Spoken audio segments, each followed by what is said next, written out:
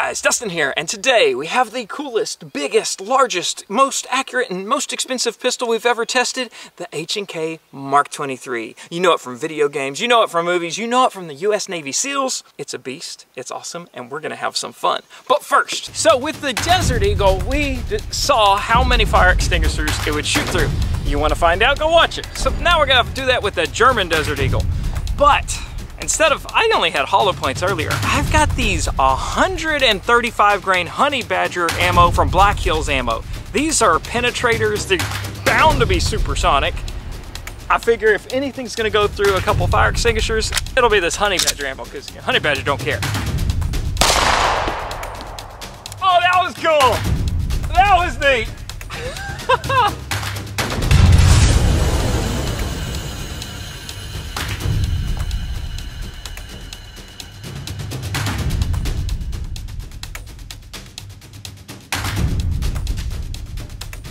So, we obviously went through one just fine. And let's see here. I should have numbered them. Oh, there's two. I bet that's it. I bet that's it. Which is kind of interesting because that means it's the same as the, oh, I'm not gonna tell you. You have to go figure that out. But there we go. There we go. Went through two. And I bet, that stuff tastes bad. Yuck. Okay, I bet the bullet's still in there, but I will leave that for another day. So just some observations on the gun. Now, like we may have mentioned earlier, it's a big honking gun, right? They call it the German Desert Eagle on purpose because compared to a Desert Eagle, it really is about the same size. In fact, some holsters even holster the Desert Eagle or they'll holster the H&K Mark 23. So if you've got teeny tiny hands, it's gonna feel even larger because of that big grip there. One of the crazy things is the magazine's 12 rounds, which, okay, that's a good bit of 45, but you know, Glocks are like 13, and the FNX 45, those are 15. So, well, this is a good bit older though. You know, it was the early 90s that it was designed, and it was designed to give USSOCOM forces just the top-notch offensive pistol that was super accurate, and you could even practically use up at 50 yards. And so that's why it's just such a big honking gun. It's never meant to conceal carry. If someone conceal carries, please go on my Facebook page and post a picture of it. We'd love to see how you do it. And bonus points if you do it with a suppressor. But there's several things that are just unique to this gun.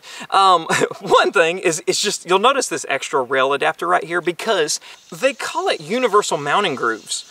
But it's not universal at all by today's standards. Back in the day, okay, I get it, maybe that was it. But now we use pick rails. So you can throw something like this GG&G pick rail adapter on there, and then you can mount lights and whatnot. But by today's standards, this rail is outdated, and honestly, I think they should update that a little. The trigger. HK will tell you that it's a match grade trigger. Maybe 30 years ago, a 5-pound trigger would be. Today's days, it's not that great. I mean, it's good, yeah, but 5 pounds and a little over 5 pounds, like 5.1 pounds, it's adequate, that's for sure. And for a combat gun, that's great.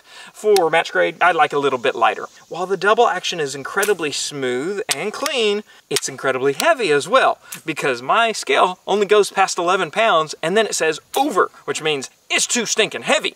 And so you're over 12 pounds or so, and okay, at least it gives you a double action feature, but it's heavy. So if you need a trigger finger workout, the HK is a nice $2,000 trigger finger workout, and you can get that finger just so muscly. Now, like many HKs, it has the European magazine release. Don't be afraid of this. The guys who have the most trouble with this are the ones who try to reach it with their thumb like a stupid American. No, you use your trigger finger, and then you can reach it, and it doesn't have to be too big for when you wear gloves and all that. It's just right there. It's easy to go. It has a safety, so you can do the whole cocked and locked thing. When the hammer's down, you cannot engage the safety, but then it also has a decocker, which can be perfectly silent if you know how to use it, because we all know SEALs like to be perfectly silent, right? But why do you need to decock your gun and be silent? It's a nice feature. HK only releases a few of these every year because they cling to their no compromise and perfection. They take extra care to make sure that these are zeroed perfectly at 25 yards. And a lot of times, I was reading a forum of, God, how do I adjust these? Because you actually have to switch out the rear sights to adjust the elevation. Like, everything hits low left. That's you, doofus. So trust the gun, trust what HK did with it, and you'll be driving tax with it. Mark 23 is supposed to be stupid accurate, so let's try some stupid shots, right? We've got a playing card down there, kind of a playing card. They're bullseye cards at Marksman Camp, so I'm not sure if they're gonna cut as clean as playing cards. I haven't done this in years. I used to do it for autograph cards before I had autograph cards on Top Shot. Anyway, that kind of mess. Let's shut up and shoot. Let's shoot that thing in half. Right about here. Sweet! That's cool. That's cool.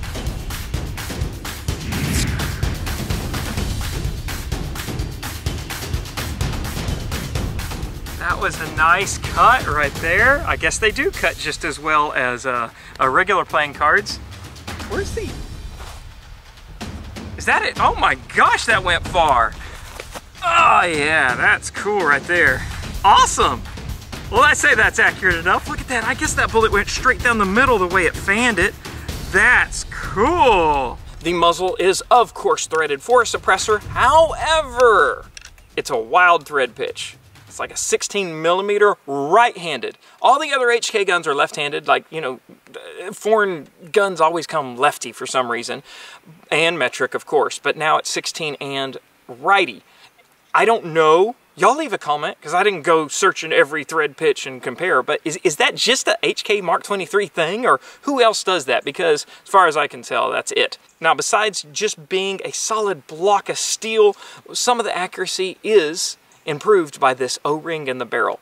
Now, what impressed me the most is that the manual claims that this O-ring will last for 20,000 rounds before you have to replace it.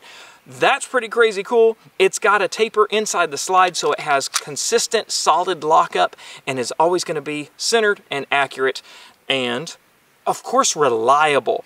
This thing has not jammed on me a bit. I've used all sorts of different ammo, several hundred rounds through it, and which that is par for the course, because in the trials and testing that SOCOM ran it through, they were having a mean of 6,000 rounds between failures.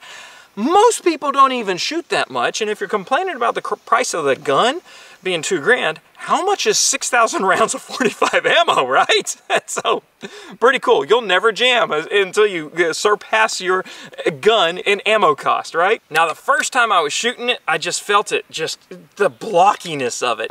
And that slide, that big chunk of a slide going back and forth, you feel it. Ka-kunk, ka-kunk, ka-kunk, ka-kunk. And so that part is pretty neat, but you know, for 45 it's extremely manageable, and HK claims that maybe it's just marketing, but that it's a 40% reduction in recoil because of their special captured recoil spring in there. This spring does look unique because it's got a dual spring, and of course it is captured, and they say it kind of works as a piston. We'll shoot it side by side my FNX Tactical and see what that feels like. How does that sound? Alright, so I have my FNX Tactical and the HK23 right here. And this is interesting because, of course, they're both big honking guns, but the FNX is a little bit smaller. And the grip size is definitely smaller, but it holds 3 more rounds. So what's happening there? So the HK is beefier. We're going to shoot side by side, and then I'll switch hands just to be fair. Alright, make sure those ears are in. Same Angel Fire ammo in both of them. We're just going to go into the dirt. Let's see. All right.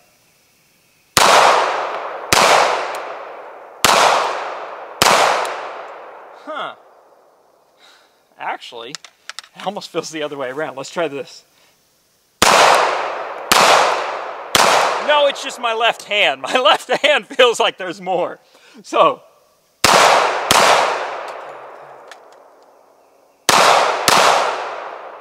I don't see a difference. They both shoot fine. Until they're empty, then it's no more fun again. We're going to shoot suppressed now, because really it was designed to shoot suppressed. This is the rugged obsidian on it. I've got a review on it somewhere else. You can go find that out. We do have an ablative in there just because 45 is kind of loud without it. We want to be quiet. Let's just shoot into the berm first. Then I can't help but play on steel. Oh, wow. That was really quiet with the ablative. That's awesome. I got a golf ball. Yes! Steel time.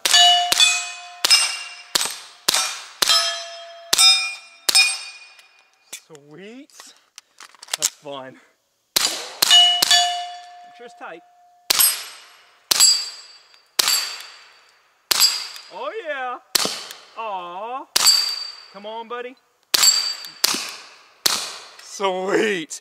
Okay, you see how you just use your what is it? Trigger finger to hit that magazine paddle. A few repetitions and now I'm hitting it just like a natural, even though I haven't shot a European gun in months. So while I had my suppressor on the Mark 23, I was like, oh, let's pull out the FNX Tactical with suppressor as well. Different suppressors. This one is dry, but let's just see what they sound like as a pistol platform itself. Remember I mentioned the thread pitch, so I cannot switch suppressors without getting a whole new dealio, unless those pistons are interchangeable. We ain't gonna try that today, but that's a thought.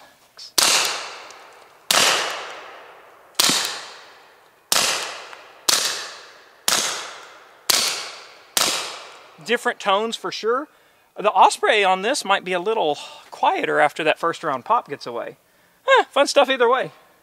Can I shoot it like this? I don't know. Woo, woo, woo. Yes.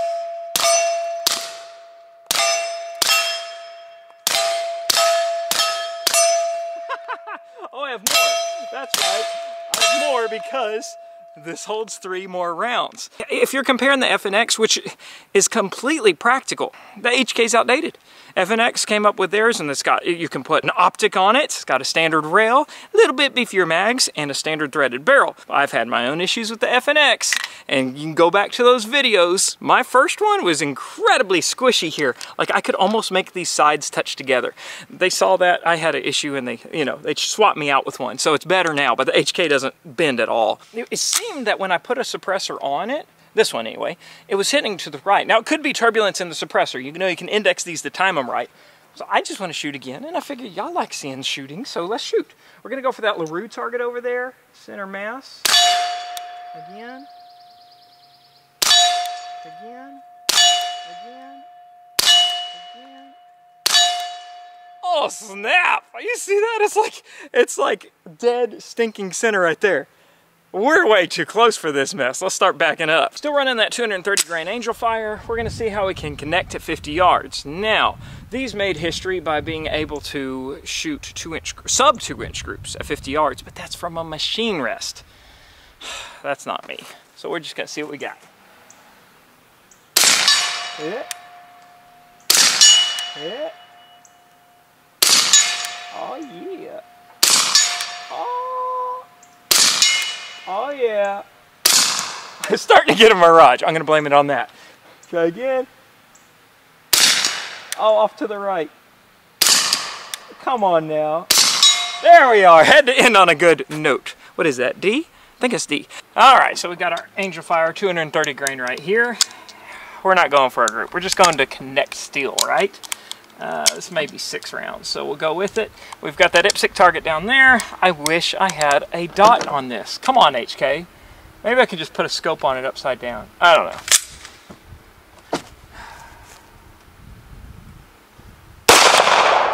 To the right. Hit. Hit. Hit. Left. Hit! I don't see anything though. Let's go see what we did. So there's our group, which is about a German Desert Eagle size group at 100 yards. Open sights, I'd say that's all right. So here's the deal. It's an expensive handgun. It's cool. It's a little outdated. I mean, in all honesty, I think HK needs to consider a striker fired, because the 5-pound trigger is okay, but it's still heavy. And the 12-pound action, I don't like that. You need a regular rail on it. We need to be able to put an optic on it, and everything else I'll take. But if I had to pick one gun that I need to take into battle, never have warranty repair and all that good stuff, it's gonna be this one. Unless it's concealed carry, we're not concealed carrying this bad boy. But that is about all there is to it. Thanks for watching today, guys. Remember to check out that sale and all that good stuff. Click like, subscribe, get the notifications. Thanks for watching. Okay, I love you, bye-bye. Now, I just want to confirm, wow, that was warm.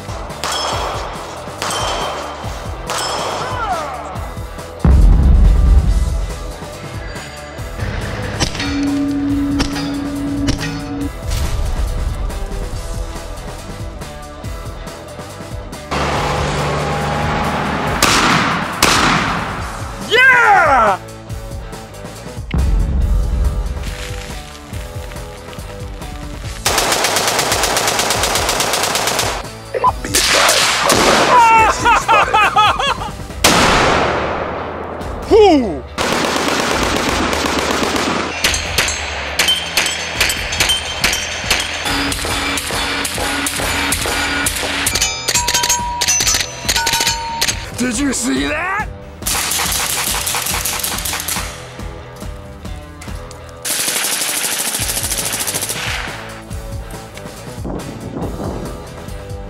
Yeah. Going to 1,000! Come on, Nussie! Come on, Nussie! I came in like a wrecking ball!